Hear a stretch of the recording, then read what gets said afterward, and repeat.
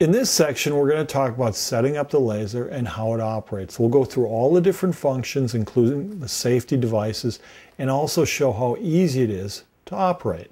So let's start going through that.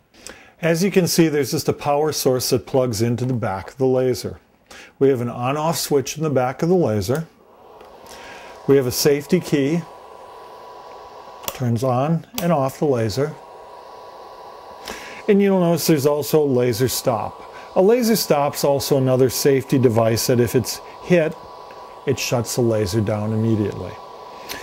You probably never will have any time or use for that, but it is a precautionary device placed on all lasers. As we go through how the laser works, you'll see it's very nicely lit up. Our power is measured in watts, and we can adjust that power up or down with just a touch of a button. We have two modes when we utilize the Precise LTM. We have a pulsed and a continuous mode, again by just hitting the pulse or mode button. By extending or retracting our fiber, that will allow us to have our fiber come out and deliver the energy. If we extend, as you can see, the fiber is just delivered, and it's delivered as much as we need. At the end of the procedure or at the end of the day, we'd hit the retract and that would pull it automatically back into place. Now, other functions of the laser would include the aiming beam. By again touching on it, we can adjust the aiming beam from nominal to very bright. If we're doing a surgical procedure, we might want to keep that aiming beam at a very low level. But if we're doing a periodontal procedure and we want that aiming beam to show through the gingival tissue, we might want to increase it. As we start to use the laser, we'll also see that there is a programmability function. We have 4 programmed keys. All we have to do is up or decrease the power, and that will be saved in that program. As you can see, we're at 0.5 watt. Let's change that to 0.1 or 1.0 watts. That would be program 4. Okay? If we go through the program again, you can see 1 watt will appear again because we have saved that. Very, very simple use, easy way to incorporate a few programmed settings into your laser. Now, when we get into how the laser interacts with tissue, I would rather you just understand the difference between power and settings and what effect it has on tissue rather than go to presets. Some lasers have 10, 15, 20 different presets. To me, it's just a waste of time. What you need is to know how the laser interacts with tissue. But we can go through that, and we'll have settings later on for you to see the different procedures and what's a starting point to get the result you want. As you can see, another nice feature of the laser is once we hit the ready, you'll see now the laser is on. You also see the aiming beam coming out of the end of the fiber. And like I said earlier, we can adjust that aiming beam. Your aiming beam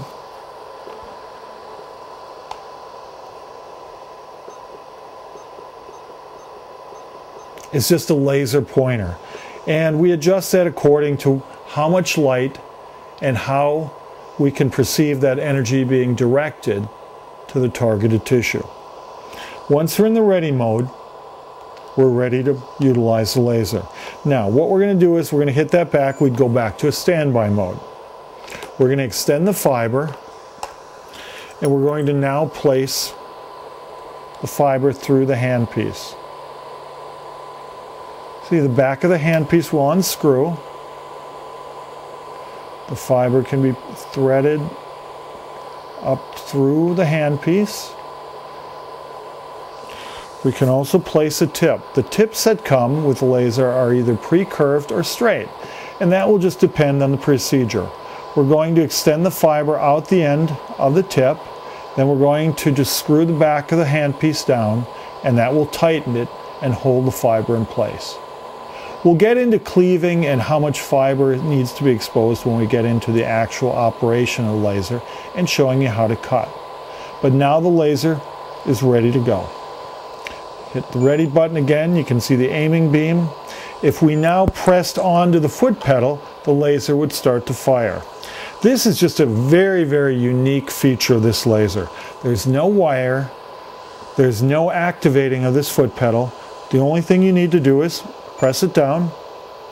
You see the red star on the laser, on the screen. That's showing that the laser is actually firing. So now the laser's on. You're not going to lose the communication between the laser and the foot pedal like you might with other Bluetooth operated devices. Just very, very simplistic use. The foot pedal also has a battery. It's a 9-volt lithium battery, which should last about 100 hours. And that's easily changed by just unscrewing the cap and replacing that battery. So as you can see, the features of the laser make it very simple to use and very efficient. When you're not utilizing the handpiece, there's a magnetic handpiece holder in the front that holds it perfectly in place until you're ready to use it.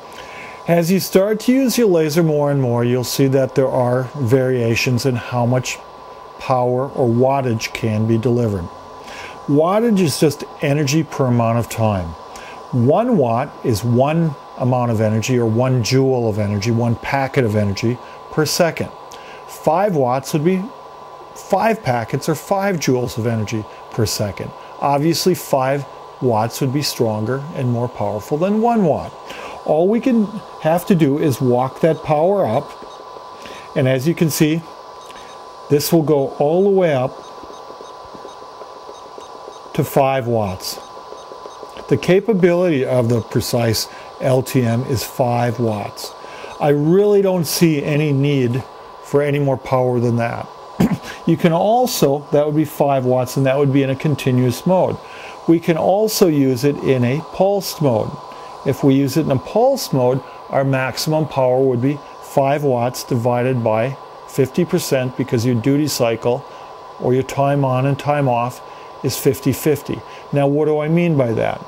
If you're in a pulse mode at 50% or 50-50 duty cycle, the laser would be on, off, on, off, on 50% of the time, off 50% of the time, which if we had a power of 5 watts and it was on 50% of the time, would give us an average power of 2.5 watts.